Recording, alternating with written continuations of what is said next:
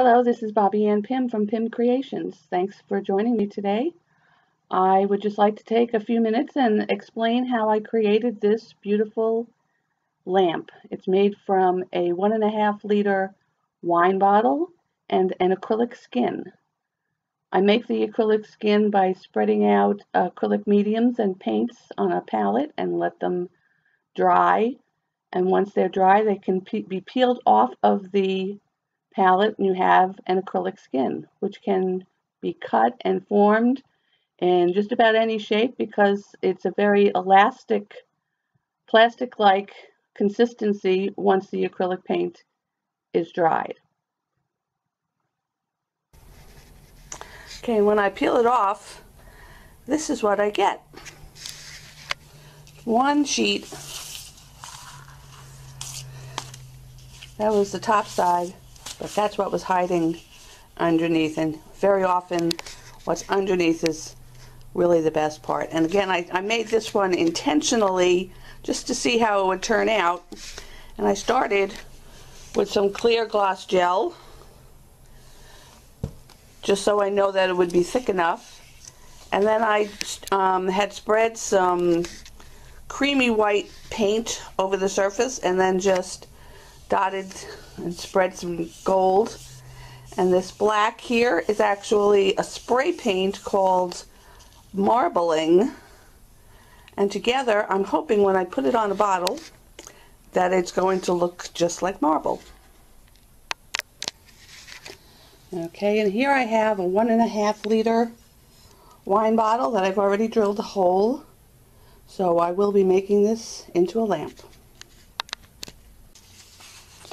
Okay, now I've taken some Mod Podge and put it on the bottle.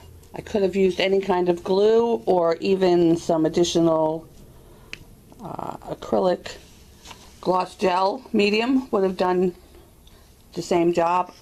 And now I'm just going to wrap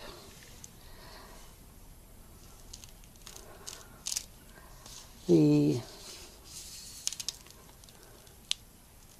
skin around the bottle, and I've already trimmed it so that I know that it's going to be a good fit.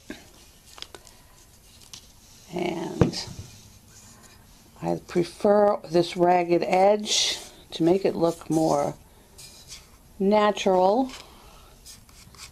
And now I'm going to have to piece it up here, trim it and piece it, and then I will show you how I wire the lamp. But this is what it looks like so far.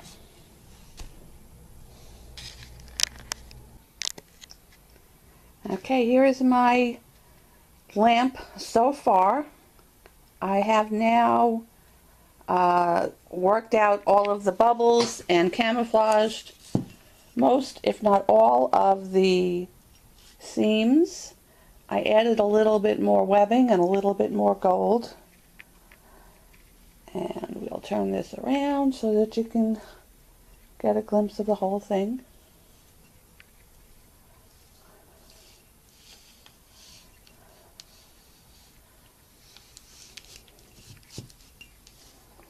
And now it needs to breathe for a while, and then I will come back in and wire it for a lamp.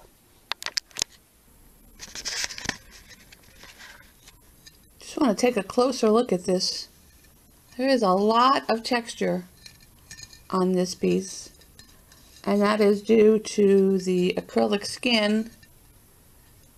Not all of it was of the same depth, and then of course there's places where the pieces overlap, especially up here at the neck of the bottle, and where it needed to be shaped around the rounded edges, there's sometimes overlap. But I love the texture. I think it adds to the uniqueness of the piece, and also camouflages the fact that it is a glass bottle. You pick it up and you kind of wonder just exactly what it is. Okay, My bottle is now ready to turn into a lamp. I've taken it and I've given it 2 coats of acrylic glaze. So now I'm going to wire it. And here we have everything I need to wire it to make a lamp. We've got the socket and little pieces here that all go together to make it fit into the bottle, and a lamp wire. Okay, I have all these pieces together so that they will fit nice and tight into the bottle. And now we're going to take the wire and fish it through the hole and out through the top. Okay, and now we take it and fish it through the socket. Okay, next we have 2 very important steps for safety, and that is in the wiring of the lamp itself. It's connecting the wires to the socket. You'll notice there's a brass screw and a silver screw, and you need to make sure that you get the right wire connected to the right screw.